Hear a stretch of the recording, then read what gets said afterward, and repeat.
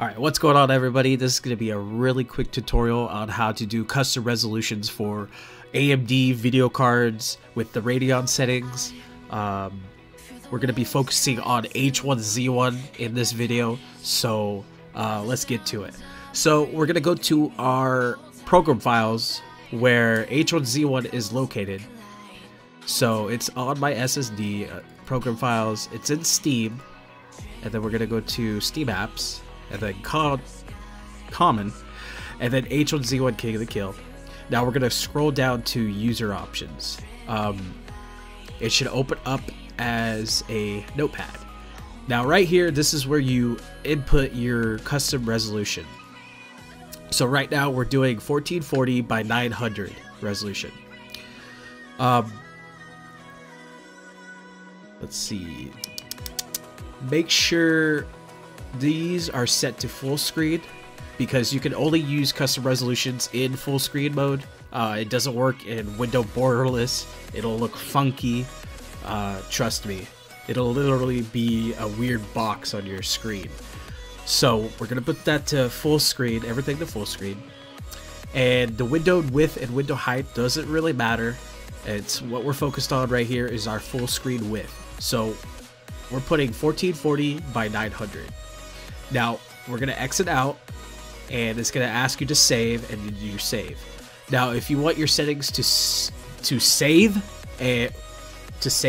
you can put this to read only.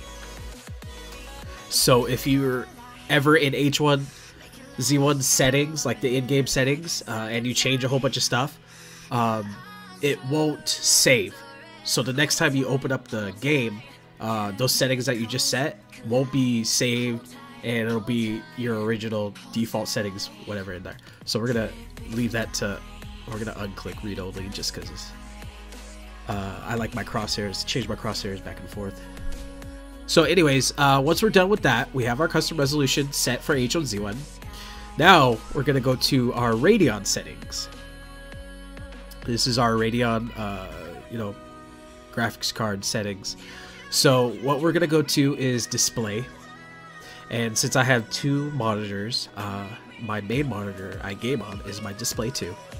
So we're gonna make sure this is on preserve aspect ratio, and then it's gonna have custom resolutions set down here.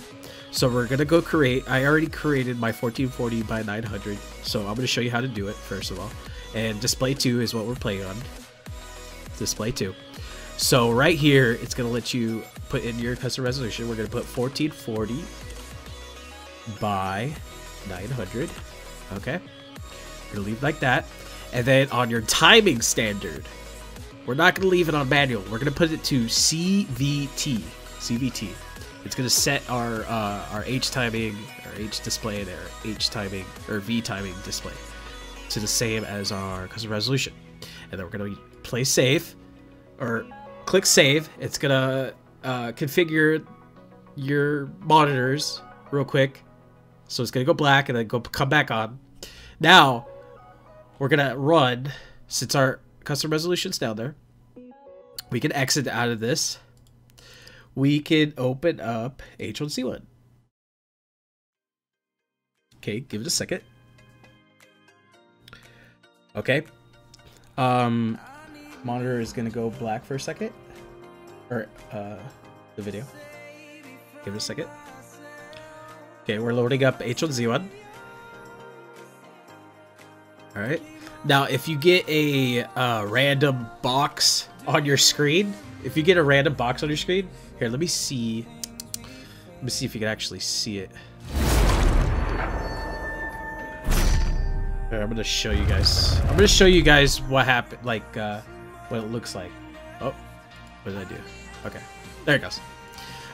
If you get a random box on your screen of the game, like in the top left corner of your monitor, just press Alt Enter until you go to full screen.